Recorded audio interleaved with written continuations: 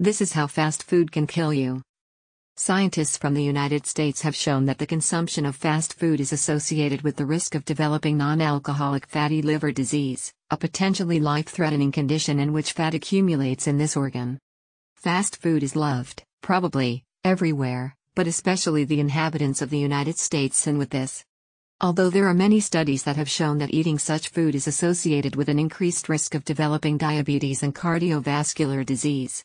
Little is known about the effects of fast food on the risk of non-alcoholic fatty liver disease, NAFLD, which also affects more than 30% of the United States population.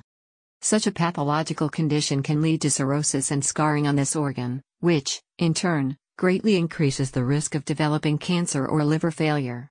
Scientists from the University of Southern California analyzed the results of the National Health and Nutrition Survey for 2017 to 2018, which involved approximately 4,000 U.S. adults.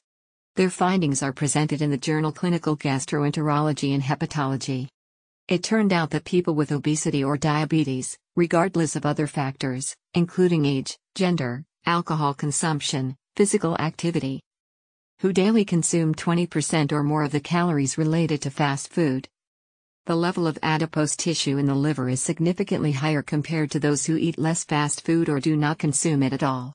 The general population, that is, even those who do not have diabetes and obesity, has a moderate accumulation of fat in the liver, when a fifth, or more, of their diet is food on the go. The results of the study also showed that even a relatively small amount of fast food with a high content of carbohydrates and fats can harm the liver. If people eat once a day at a fast food restaurant, they may think they are not harming their bodies. But if such a meal is at least one-fifth of their daily calories, they put their liver at risk, said Annie Kardashian, MD, and first author of the study. We add that the only way to treat NAFLD is diet. Stay tuned for more updates.